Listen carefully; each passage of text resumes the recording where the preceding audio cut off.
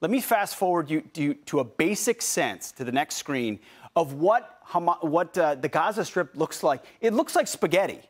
In fact, what we know at a baseline is there are 300 linear miles of tunnels. 300 linear miles. And we're not talking about the tunnel I just showed you, which is one man through.